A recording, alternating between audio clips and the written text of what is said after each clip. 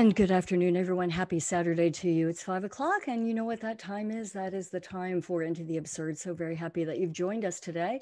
I'm Tina Brock, your host for the next 50 minutes here at the Idiopathic Radiculopathy Consortium in Philadelphia.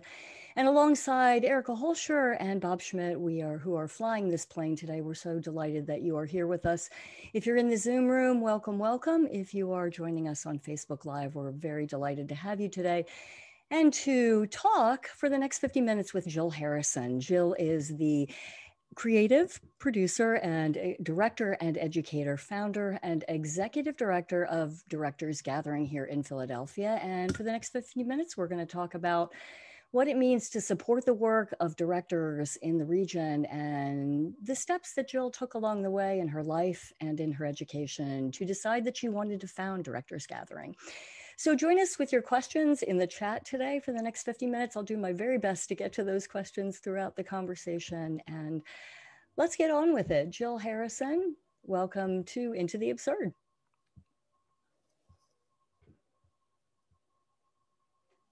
Hi there. Hi. Welcome, welcome. Thank you so much. I'm so excited to be here. What a beautiful intro. That music is great. Yeah, well, I think I'm really glad you're here too. And part of that is because I feel like something central to the conversation, I know I certainly feel it, is the idea that we don't often get the chance to meet other directors or to sit in the room or to talk for periods of times, which I believe is probably what you were thinking when forming Directors Gathering, which I definitely want to get to the genesis of that, but which is all just to say, it feels good to sit with another director in a room to try to ask you some questions about what you were thinking as you know, during your education and along the way. But that's the part I actually would like to go back to, if we could. Yeah. Start back. You went to Lehigh University, graduated and studied theater, correct? Then went over to Temple. Yes. What was the thing that was in your mind when you're thinking, yeah, I got to get my graduate degree in directing? Sure. I think that's a really great question. And I think that question is still an evolving one. Now that I'm almost 10 years out of grad school, which is blowing my mind a little bit. What was coming to my mind, I had graduated from Lehigh in 2005, and then in 2005, and then I went to New York and Williamstown Theater Festival. And I had done what we do is we make our theater, we make our own theater, we self-produce. And I found that I work best when in ensemble and collective. And I was really missing that as a freelancer, emerging theater director in New York. And so it was twofold. It was when I was missing that sense of ensemble, and I was missing director-centric technique that I began while at Lehigh, but felt like I was hitting up against a wall of what I needed in order to deepen my work and just, make compelling theater and do so in a way that was effective and fruitful as the vision and voice in the room. And so that was the Anna Shapiro, who is a director and now was running Northwestern's MFA directing program, is now the artistic director of Steppenwolf. But she asked, when I was looking at programs, I sat down with her and she said, look, what is that nebulous question? You have to find that nebulous question for yourself as you're looking at a program, because it's a significant residency and it's something that you need to get something out of it as much as they're going to get out of you. And that question that kept, just rolling around for me was this sense of, where is the ensemble of directors? Where is the craft of directors? And I was just really interested in the lineage of it. And so while I did not end up with Anna at Northwestern, I did deeply appreciate her question. I did end up at Temple here in Philly. And at the time, Doug Wager was running the program. And he is from that American theater director lineage. He ran Arena Stage when Arena Stage still had an acting company. Zelda Fishlander was his mentor. Garland Wright was Zelda's colleague. So again, there was that sense of director-centric collective and the history of it.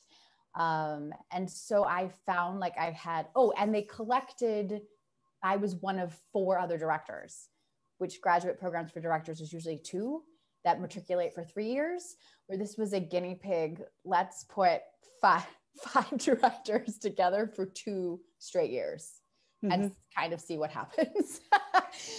Yeah.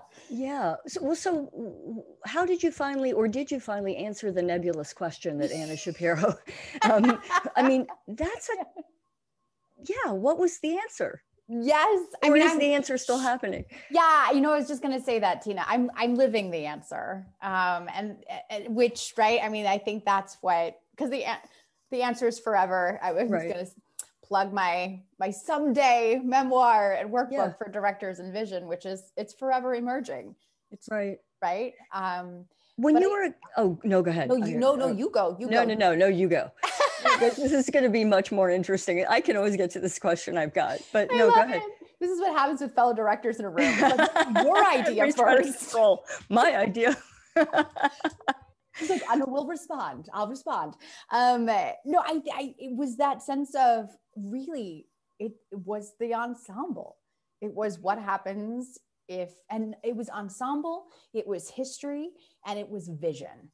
And I loved learning about the sense of a director as a visionary artist who's at the center of the production. And we don't see theater. We literally do not see, witness, and experience theater without a director. And it was not until Temple and Doug Wager and my colleagues that was named for me. And I had been seeing it. I interned at New York Theater Workshop. I was assisting Craig Lucas and Bartlett Sher at the time before I went to grad school. I was around directors who were doing that. I'm going, it's like they can't help but direct. It's in their DNA. And then I learned that Bart's mentor was Garland Wright. I kept seeing these seeds of, or Ruben Santiago Hudson, who recently came and did a seminar with Directors Gathering in the summer of 2019. Ruben is another great example of someone who comes from American theater as a visionary artist and a director and is an interpreter of August Wilson's work, right? So we're seeing these directors at the helm and at the center of the growth of our medium and our field. Yeah. So this idea of being visionary in as a director and you're directing ideas, that is an aspect that isn't always there, would you say? I mean, can you see clearly the difference?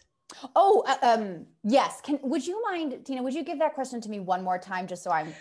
Well, the word visionary came up a couple of times. And so what I got to thinking about was, as you were speaking, I know when I'm reading, for instance, if I'm reading through a play, it's happening in my mind in the stage of your mind. But I wonder, is that something that people just innately come to the table with, this idea of, I can see it, I can smell it, I can taste it. And you would hope that would be the case, but do you think that all directors are innately visionary? I love that. Okay, cool. I thought that's where we were heading, and I just wanted to... That's not the way I phrased it the first time. Thank you. That's great. So I also have had, I've had the honor of seeing so many directors work by this point that I would name it, yes, there's an innate desire and an innate verve, if you will, right? Like it's in your bones, it's in your spirit, and how you can then convey that, I think, is where the vision lies. And I also think you're going to experience different worlds and processes, even in a production, as per director, right? So you're going to look at someone who's a dramaturg. I can name them like a vision coming through something dramaturgically, or a vision coming through something as interpreter of the playwright and new play. And that world and that experience will feel different than a director who comes at a piece of theater and a process as a physical artist and a physical maker, or someone who generates from nothing, right? So we here in Philly, we have, oh my gosh.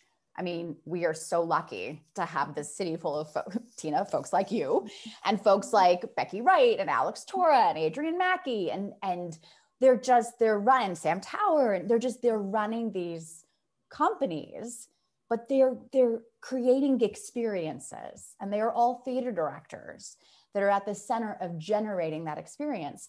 And some of them have dramaturgical backgrounds that are like ripping open text and finding intention, and are going to work with actors in that kind of moment to moment way.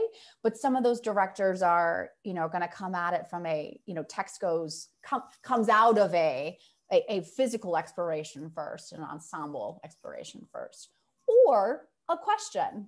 I mean, like Alex Tora and his colleagues, and they with Team Sunshine, I mean, they're doing this project right now that's like spanning 20 years.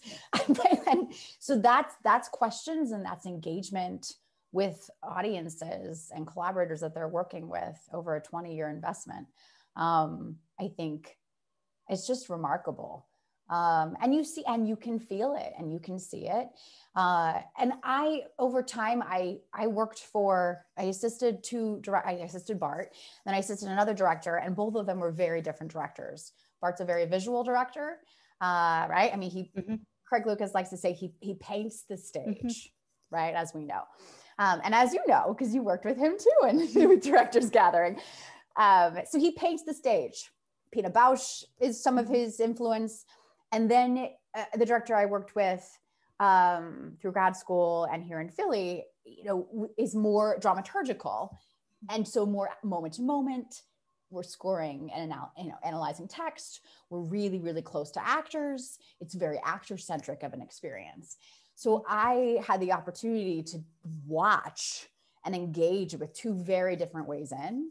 And it took me a little while, actually, it took collaborators that I work with to go, Jill, what you're doing is actually really useful and somewhat unique, because you had an opportunity to be exposed to two very different ways of working, and you're now finding the in-between.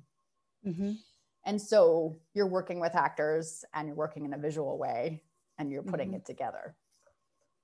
Does that answer the question? Oh, it totally answers the question, I guess. And I had so many questions along the way. The most recent one is, can you point to a specific experience you were having with any one of those directors where you had a moment or a series of moments over the course of time being in the room where you found yourself in their technique, in what they were doing, in their, was there a particular, I mean, did you feel a kindred spirit, say, with the visual painting the stage of Bart? Yeah, it is so funny. I used to, before working with him, I named it as a sense of like, I'm a very visual, movement oriented director. And that's where like, I really enjoy choosing music for a piece, and whatever piece it is, right? Like that's where I usually begin. I begin with music, I begin with movement, and I begin with imagery. And so that when I saw him doing all of that, I was like, oh my God, this exists. And not only does it exist, it has eons of history behind it. And so that, and also what I love so much too, is that by creating this, and it's visioning, by creating this sense of visioning as a director, it does not matter if you're directing an opera. And this is why Bart has such a prolific career in this way, because it doesn't matter if you're directing opera or Chekhov or anything in between. He is going to come at it with a sense of you're inviting a piece of a piece of soul and art in a world, and it's your job to activate that. And I do that as much as I possibly can. And yeah, and something that we defer in, which I also, I will speak mainly to me. I'm also he's a feeler as well, but I am a very deep feeler. And I really love to connect to the people as much as possible that I'm collaborating with. And so I think that depth, that's my innate way in as well, of innately reading rooms, innately reading humans that are playing these roles. And in grad school, it was introduced to me this concept of getting together with designers to break bread before you do anything else. And to me, that again was like, but of course, you're fellow humans embarking on this adventure together. How much you can learn from each other even before you start talking about the actual thing. And yeah, I feel that essence. So is that ensemble piece that you were really looking for and wanting to integrate into the work that you did, that's about that connection with your with the actors, that sort of deep sense of understanding and helping that person? Is it as much about understanding who they are because that helps you to understand how then to guide them?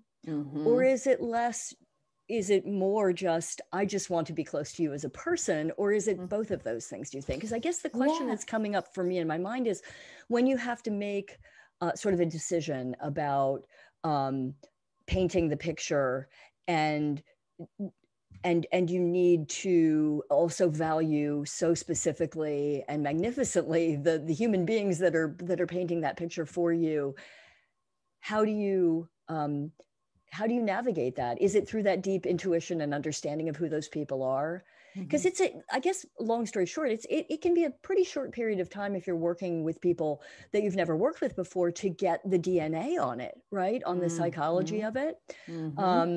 And so I wonder, is it the ensemble part? Is that just being close to other artists in the room, or is it really more trying to get to understand who they are psychologically so that in the service of the art, you can best guide them?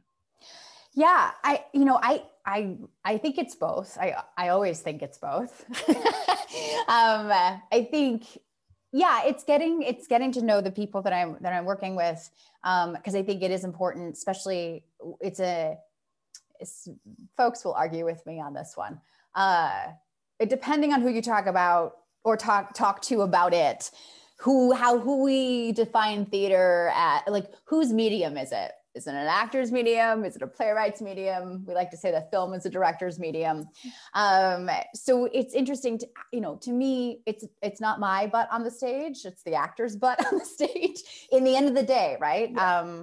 So and if it's a new play, it's the playwright's everything up on that stage. It's not just their bum, right? It's their whole existence. Here it is. It's the whole family has come to the stage. Yeah. Heart, soul, and center.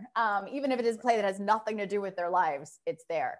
And so to me, it's honoring all of that constantly.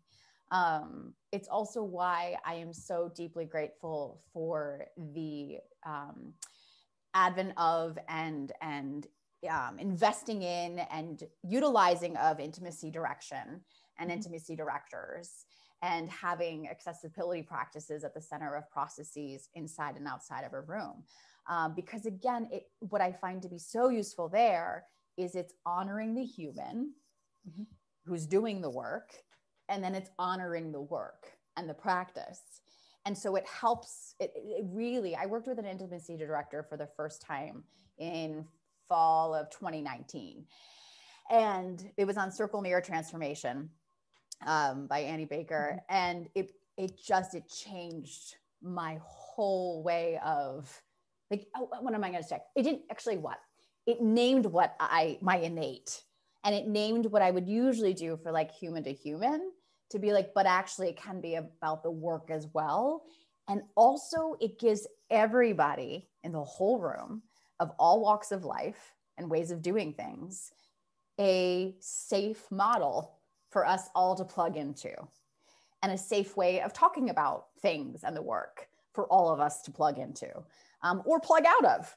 And so we can be people together, but then also if there's challenges, if there's a part of the process or the piece that we're just not getting, and we're at it and we're at it and we're at it, it's tools for us all to be like, look, as a human, I need to tap out. Like, I can't keep at this. I know we'll get there. But it really helps release us as well, that like the work is imperative. I like to say that we're changing and saving creative souls. We're not changing and saving actual people's, we're not saving lives, right? Yeah. But we're actual people in a room that need to be taken care of. So balancing those things, and then also doing the work. I think sometimes I have had collaborators give me this feedback, which I've been deeply grateful for. I can really get into something and want to do the work. And I'm not personally the most and me personally, I'm not the most inspired by saying we're one big family in a room. I think that can get tricky. Where we are humans. I'm here to respect that. But I'm also here. This is my job. This is the work. So I think sometimes too, if I get too into that, like if I swing too much to this is the work, it can sometimes be like, okay, but I need to tap out. An actor saying like, I need a breath, right? Because I'm at it being like, oh, but I think it's this. I think it's this. I think it's this. Right. I know that well. Yeah. Yeah. Well, I do think those competing hats are quite hard, right? If you're your deeply feeling self is in there, that deeply feeling part of you is connecting with the actors as well. And you're picking up every micro nuance that's happening, character related, actor related, you name it. It's a human energy that's flowing through the room. And then you've got this artist in you that is painting this lovely stage picture. And that's a whole nother thing happening. It's like everybody's at the party together there, and who needs to speak up at any given time. Sometimes I hear what you're saying. Yes. It can be a tricky. It is. So the energy, I love you naming the energy in the room. I'm also an empath. And so that's another thing too, with a deep feeler is I also appreciate being able to name tapping out for anybody, because I sucked all of that in. Right. So like I see directors in my life who directing just is a high. It's a constant high for them. It's like they run the best marathon ever, or they've went on the best vacation ever. Like for them, they have to direct or they will die. Where I am more of when I'm in it, I feel that essence of like, I need to be a part of this process. But because I suck so much up of the room into myself, it's exhausting. Yeah, I do know. And I guess that's the question is like, let's use that sort of runner on a marathon, I'm envisioning you on some like mountain and very vertical, like going very straight up.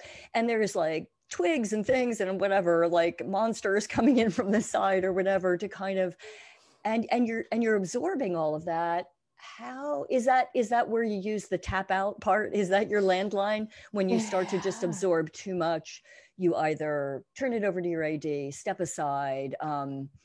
It's the managing of all that I think for a deep feeler like who you are, I think that can be tricky sliding, It is. And I think along with intimacy direction and the sense of naming it and practices that are centric to just healthy humans making the work.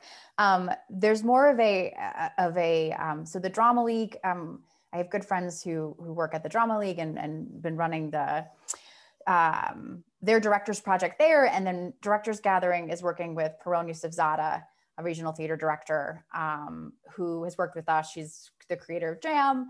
And she's coming back to teach a seminar at the end of this month with directors about centering a sense of creating rooms from equality and justice and self-care. Like, what a concept. And I know that self-care has been more and more of a growing practice in our country. I say over the last couple of years, it's been really revved.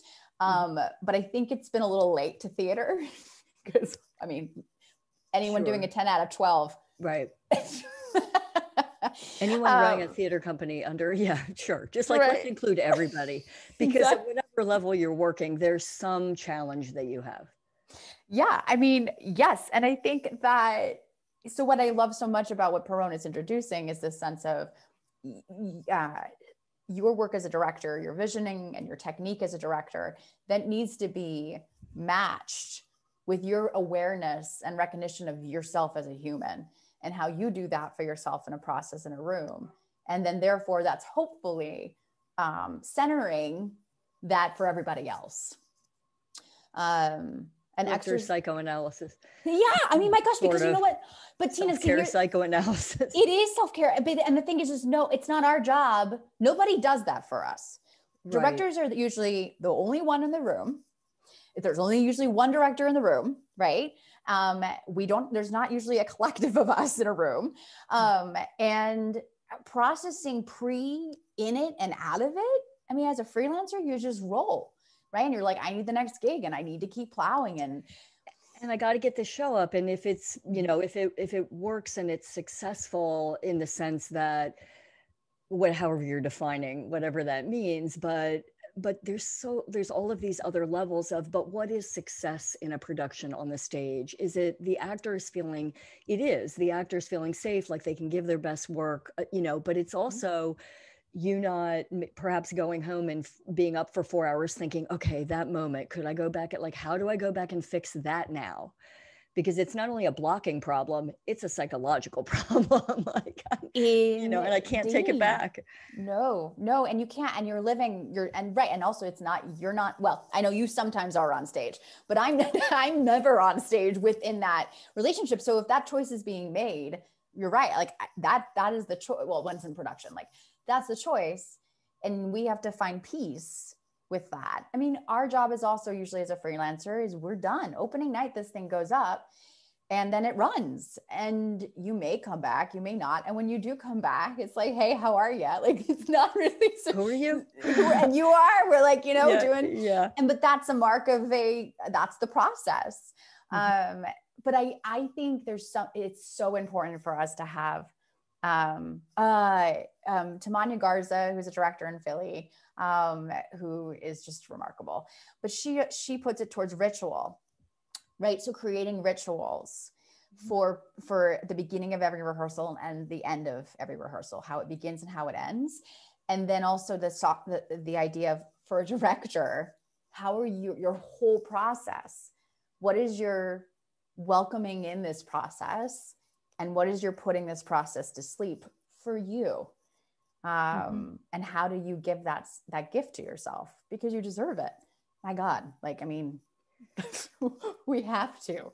So it's director, I like to say creative therapy for us. Very, very, very much so. I guess I want to ask you a question about, so in Anne Bogart's book, she talks a little bit about, in A Director Prepares, she talks about, I wanted to be a director because I wanted to get her words right here, the challenge of divisiveness and articulation in daily life. I didn't, directing chose me as much as I chose it. And what struck me about that is a lot of people will say, well, directors are just all control freaks and they can't, and when I read her phrase it that way, I want a sense of decisiveness and articulation, I think is so, the hallmark of a director, I guess, but as a personal hallmark, I think that's a really interesting way of thinking about it. Do you think that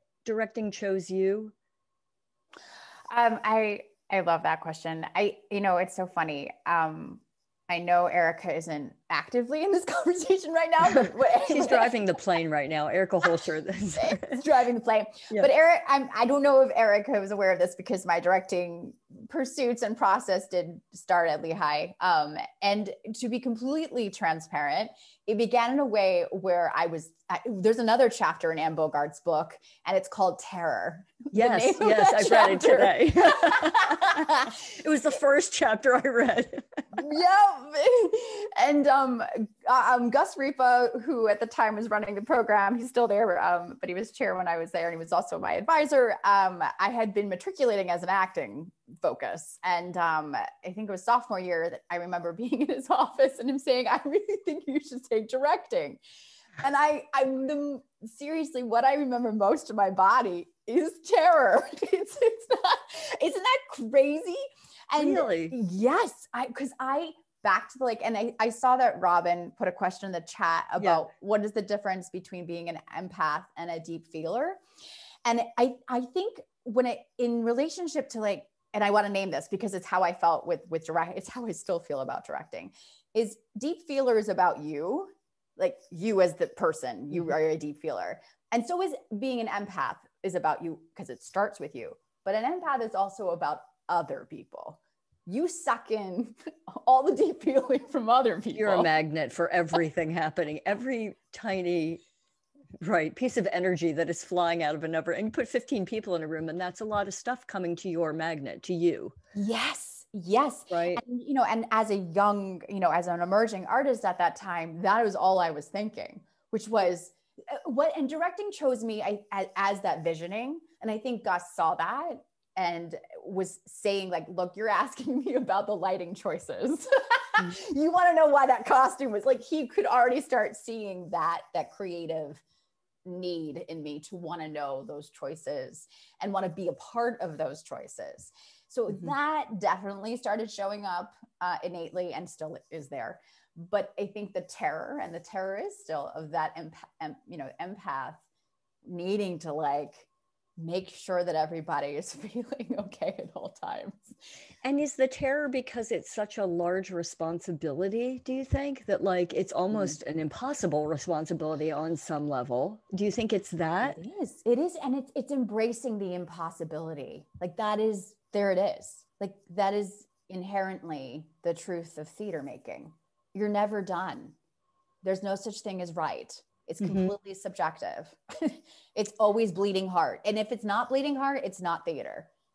It's not, if it's not soul bearing, it's not theater, right? That is the heart and core of the medium. And so and this is what's tricky about me too, is and I think a lot of directors, we can be perfectionists. We want to drive to a deliverable, right? And I mean, I've been running a nonprofit for 6.5 years. So there's an arts admin kind of person in me too. So I like answers. I like being a part of solutions. And that is not necessarily useful in a creative process. Right. Yes. Yeah. Well, to know that, right. You're just trying to keep your eye on the sort of that mountain at the end of the hill, which is where you've got to get to. But in the meantime, people are losing shoes and toes are broken and things are happening. And you have to stop at the first aid station to make sure you're being taken care of, or else you have, right. You have. Yep. And so I think the responsibility, that lift, and then finding, also finding one's voice, one's artistic voice, and then own human voice within that journey. You really got to do that for yourself.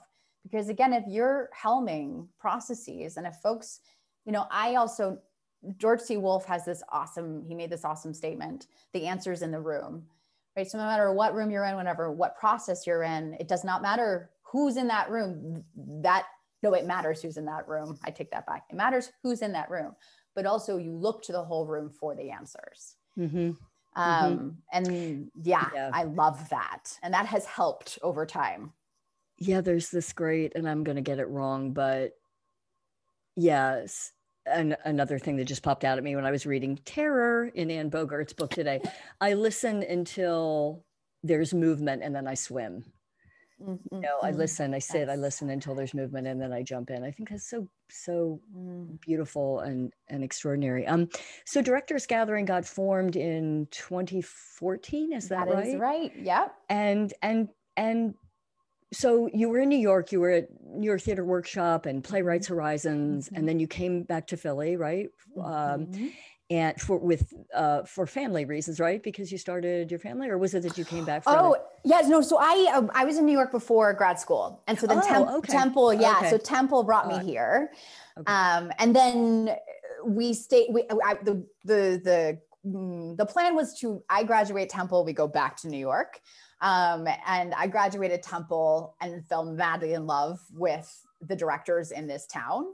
And their process and work. And also my husband, Tom Snyder, was hired for a full-time production management job at Swarthmore College.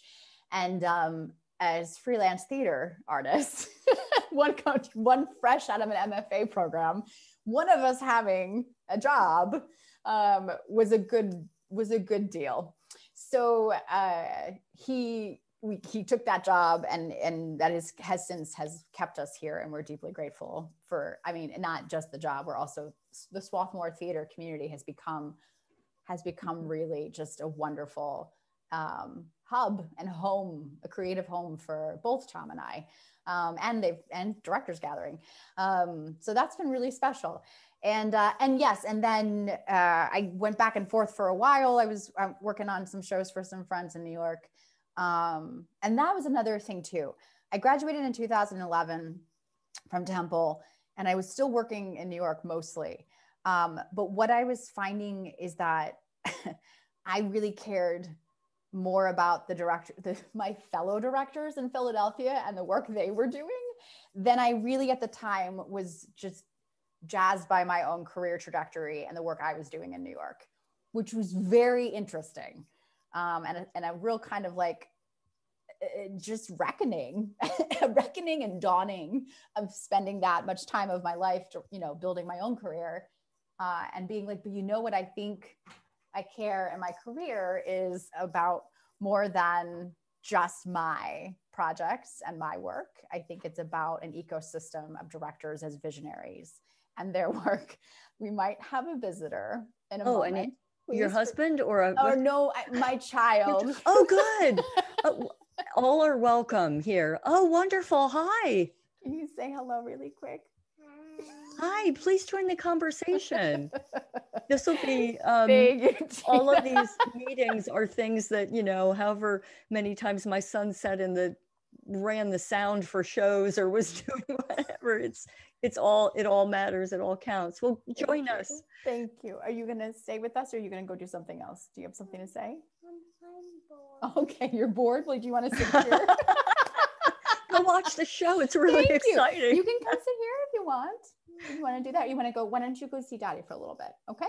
Can you give me a moment? Mom, this is a really important conversation. Okay. All right. I'm going to talk about our journey. Does that sound good? Okay. Or you can hang out here and listen. It's up to you.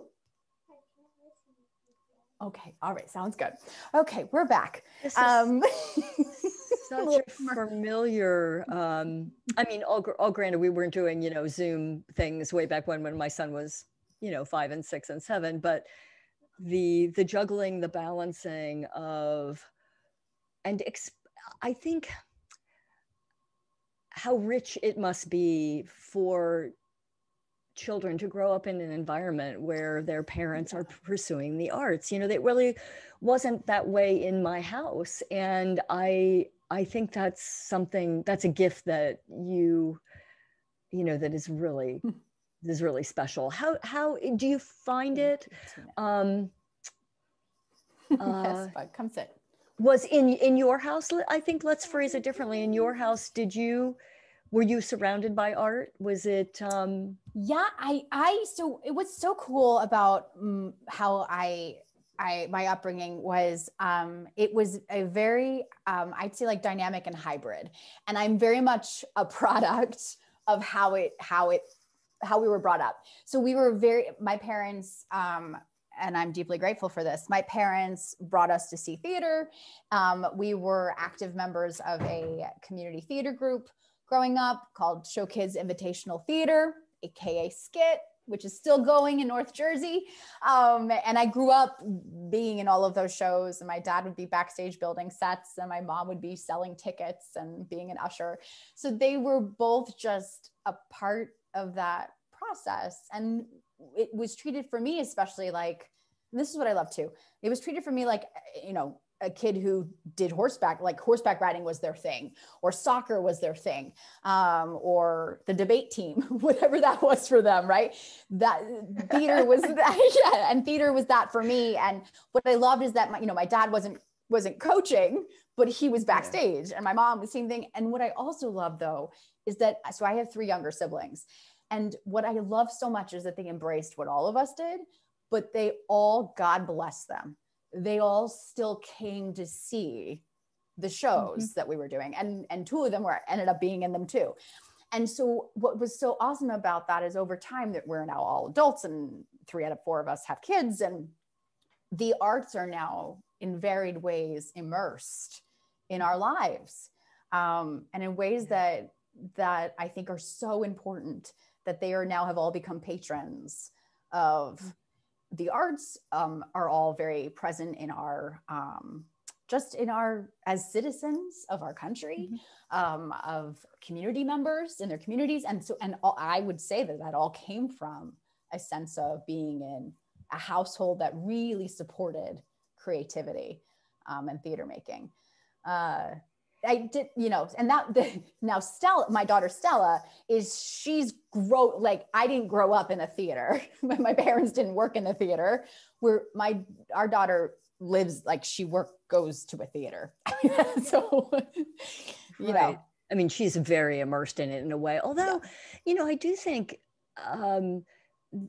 it sounds quite wonderful to have been doing shows in community theater and have your mother doing the tickets and your dad backstage building the sets. I mean, I think in the same way that we get a sense of cohesion and joining in sports or in it's a home, it's a place, it's an appreciation for so many things that I think sets the stage for, our success in and our just navigation through the world. It is. And here, and it's a sense of, back to like that also sense of catalyst, right? So it's creative, being a creative maker and a theater maker.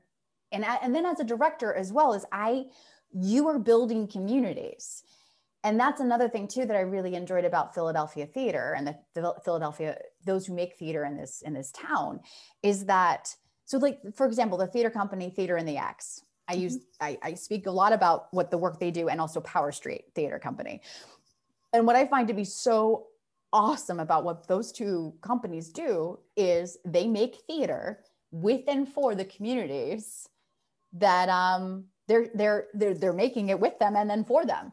And it reminds me so much of how theater was when I was growing up. And it bridges that sense of professional theater that's in a theater, that's like in a theater like Playwrights Horizons, right? And then, or I was in, performing on a high school stage, right? Like they're doing beautiful professional theater in a park with people, right? Or like also it's the way that Public Works works in New York City, where they're making theater with hundreds of citizens of New York City. Yeah. It's so interesting to think about the questions you're raising about, answering the question, answering the nebulous question of what is the thing that you most need out of this, and your decision that when you were in New York, you were seeing this community in Philadelphia, very drawn, there was something exciting or drawing you to that energy, even more so than the career that you were creating at the time in New York, if I'm phrasing that correctly. Yeah. But the intricacies of really deep listening to yourself about, I mean, as a deep feeler, you're following the energy wherever it's going, but you also have to then have the courage to take yourself out of that situation and follow the stream wherever it wants to lead you. Are there times where, so it's safe to say, I guess, that community, which was what Directors Gathering was about, was, and you're there as a membership organization, correct, to help and support regional theater directors and to give them opportunities to connect and also to learn more, as in the example of the workshop that you're going to be doing upcoming. Mm-hmm. What has most surprised you about your work as an administrator in Directors Gathering since you started in 2014? I think, well, let's see. Well, it was surprising. I mean, the beginning of it, personally, of like what you named for the surprise of, I want to go do Directors Gathering, and that to people still at the time when I was starting too, for years, well, what are you directing? And I'd say, I'm directing Directors Gathering. Like, I've decided to do a several year gig that I've created. And it's basically like a new show exactly. And we put on a new show every week. Right. And our audience, instead of our audience being, folks coming to see the work, our audience are fellow directors. And so that was a big surprise to just shift that and figure out that I could use my visioning and my work and my experience as a freelance director to generate a hub and to generate an organization for other directors. I found that to be definitely surprising. And another thing too that I found to be surprising was, and I had my little mascot show up here, Miss Stella, is in the beginning of Directors Gathering began in July of 2014. We received our startup funding, and my daughter was born on September 3rd of that year. So startup. There it is. And I, up until that moment, was, navigating what it be to be a parent. And at the time didn't really have a lot of other folks in my life who also were parents in the field of theater. I had folks in my life who were parents, not in theater. And I felt really isolated. I felt very alone. And I'm sure, as those of us who are parents and working theater can all relate. And this was also, my friend Rachel Spencer Hewitt has created this organization called PAAL, Parent Artist Advocacy League, who's creating all of these beautiful gatherings and resources for parent artists, because it was addressing just that. Mm-hmm. Okay, I have this infant, and now I'm running a nonprofit for other directors let's roll. And there are people who are working for DG, and we have to do this. So looking back, I found it to then be surprising, though, how you can have a family actually, and you can shape that process. And more and more and more now with PAAL and with the folks who've been working like Theater in the X and Power Street, and folks who've been our producers for Jam, like Starfire and Phoebe Schaub, and now Brianna De Clarell and Katrina Shobi, all of them along the way have helped us name as an organization what we should be doing to help people, to identify that Stella can be there as long as it's a safe space. And, we can have to identify sometimes when it's an adult only room, or a grown up, but how do you look at a rehearsal process? How do you look, right? And how do you engage with family friendly spaces? Because, or caregiving spaces. It might not be children. It might be guardians. It might be aging parents that people are taking care of, right? So that's life. That's life. And I had been so far up until that moment, so siloed into a professional theater runs this way and this way only. Right. And sometimes, I do think that one of the things about, for better or worse, about a smaller theater is you just kind of, and I'm using the word make it up as you go along, because certainly you're using your history and your wisdom that hopefully you've gained, but you're also just like, this seems like the right choice. Come on, we're going to rehearsal. Can you play, can you watch rehearsal with me today? Not ideal, but then there's all these benefits that come out of it as well, I think too. So it's nice to see that there's focused thinking going on about how do we make this better? How do we figure out best, not that there is a best practice, but, how do we codify it and say, yeah, like it can work this way and it can work this way and it can work this way as well. And and also be open to people saying it can work this way, even if you haven't. And that's back to surprises and is just considering, back to George C. Wolfe, the answer is in the room. and what's the downside of it? What is the, is right. Exactly. The answer is in the room. Yeah. I want to make sure that we spend time on the projects that you have coming up. We talked a little bit about, you were really inspired by Jackie Goldfinger's idea of taking a memoir and a sort of a workbook idea for the things that you're working on. I want to delve a little bit more into that. Yes, I would. Yeah. Jackie Goldfinger, playwright here in Philly, a playwright, an international playwright. We were chatting last night actually, and she thinks I'm joking, but I'm not joking. She really has been consistently and quite organically, like not on purpose, a guiding light. So choices she makes, because she is someone who she's just such a big thinker. And she knows how to challenge our medium and expand our medium in ways that are really exciting and I think necessary. And so some of those ways she's done that is in two ways specifically. Is one, she created page by page subscribers.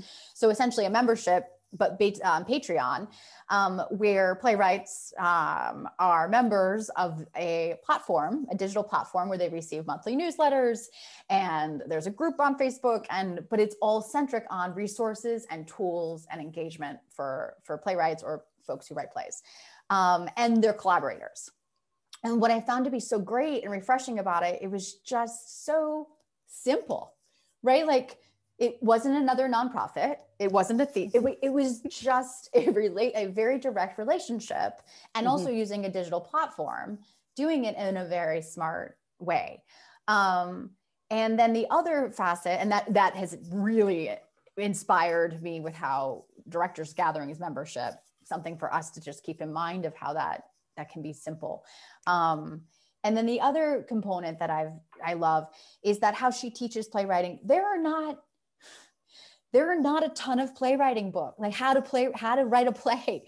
There are not a ton of books in our American, even international. There are just not a ton of books. And you see it in our programs, right? Everyone teaches pretty much the same handful of books. And then directing is even more of a dearth. Like, it's unbelievable to me of how, we don't have more opportunities for there to be published writings and tools and conversations about playwriting and directing.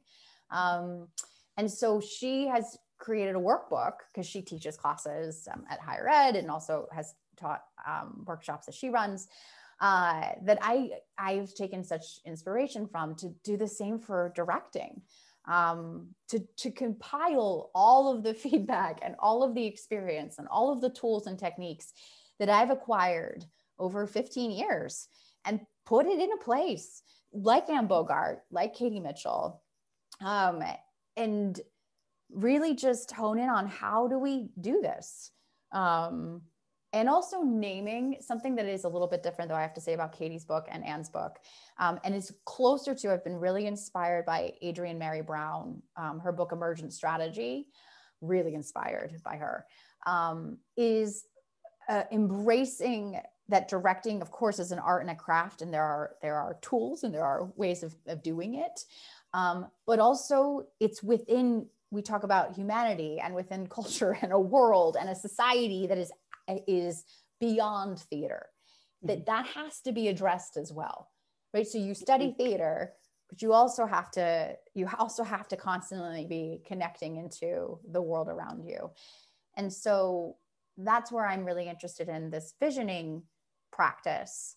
And I've started teaching online classes every couple of months to directors from all over the country, which has been really, really cool to get to share just this practice of like asking questions of ourselves, creative therapy for directors. But then it's, how do you put that into play literal play as a director, and how are you creating your technique and practice as a director and naming that for yourself and others.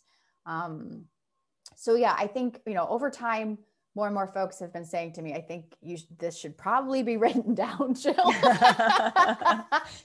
It's time. You're so busy, you're so busy doing it and thinking through it that becomes one more thing. But if your inspiration is coming from Jackie and she's you know, been able through no small feat to be able to make these things happen, it's so important to have people who are lighting a way to say, it's possible. And I agree with you. Yeah, I would love to have a place. I mean, I have, you know, in the bookshelf back here, you know, the many scholars who have come together to talk about directing Beckett, which is its own thing, you know, it's its own. But I think these sort of ideas that you're speaking about, how do we, all of what this last 15 minutes was about, really, I know I would be, you know, so delighted to be able to go to that place, because we don't often have these conversations, or at least, you know, I know many people who don't, you know, which is why Directors Gathering is so important. So where are you in the process of that right now? Just getting it out of your head and on the page? Yes. It's getting out of my head and onto actual written form. I did also decide to start writing it, because you know, every time I sat down at the computer, it just boom into the void. So the more I've been writing it down. I shared a little bit of this with you earlier, but like this sense of, I think it's also the title wants to be forever emerging. Because I also, this visioning practice, this practice of self-care and centering director as human and guide in a process, is also something that is, I would argue, is relatively new, meaning it being named relatively new. And there are people that are in our directing ecosystem or director ecosystem that I really, really want to elevate. And they've been elevated by DG, but to really in some sort of written form. Also because a lot of us are also around the same generation of makers, who were raised as theater makers and professionals and educators in a certain way, because that was the time of the last 15 to 20 years, that I would argue came from even before the last 15 to 20 years. It's, you know, the American regional theater model, which really began mainly in the 60s with the funding from the NEA. And then we have students we're teaching, and we have emerging directors that are coming up, and early career directors. But the thing is what's happening is I had always been under the impression that it was a vertical. It's not a vertical. It never was a vertical. And it can't be seen as a vertical, because it's already a problem. Socioeconomically, it is a real problem. And so to me, I also think it's really important to be acknowledging that within my God, I guess I'm early. What does it mean to be early career? Like as a director, right? My God. Okay. So don't get me started on that one, you know, I mean, well, it's hard. I mean, I do think I'm like, aren't we always emerging? Don't I hope that, you know, I mean, no one else may hope, but don't you hope you get to be to the point where you're 80 or whatever, and you're still out there, and all of those years that you put into this, you are still, you know, you're still doing it. So you're still emerging. Yes. And that's where the thing is, like, I'm so interested in reclaiming emerging. Yeah. And you know what I mean? And making that something where it's the argument, where it's constantly an evolutionary process. And it's a good thing. And you're not being judged by it, and you're not getting gigs because of that, or you're an established director. And so you're expected to only get certain kind of gigs. And if those gigs dry up, then what? Like, it's such a, it's a thing. Well, and I'm, when you told me the title Forever Emerging, I was like, oh, thankful for all of that, for the redefining the language, for toppling. Not that vertical isn't a thing, you know, but I just think there's so many different ways to get to Franz Kafka's castle. You know what I mean? You go down many different roads. And Well, Jill, I'm hearing my mother's clock chiming in the background, which tells me it's 6 o'clock. So there's so much more to talk about, but I'm very excited about the work you're doing with Directors Gathering and just the opportunities that you're creating for people, and the way you're thinking about things is just very exciting. So thank you so much for taking time to share it all with us. And I can't wait to see where it goes. Thank you. How we all can benefit. You're welcome. Thank you. You're welcome. Thank you. More soon. Yeah. And thanks to all of you who joined us this evening for Into the Absurd, and thinking about coming on next week. I hope you will, when Gabrielle Corsaro joins us. Gabrielle is the artistic director of Angel Pirate Productions here in Philadelphia, and she's doing some very interesting work with raising and elevating voices that are not really heard very often, creating original work and helping people to get that work out there. So we'll talk to her about her journey as an artist, as a creator, as an artistic director, and that's next Saturday on Into the Absurd. And in the meantime, from everyone here at the IRC, just wishing you a very safe and a very healthy week ahead.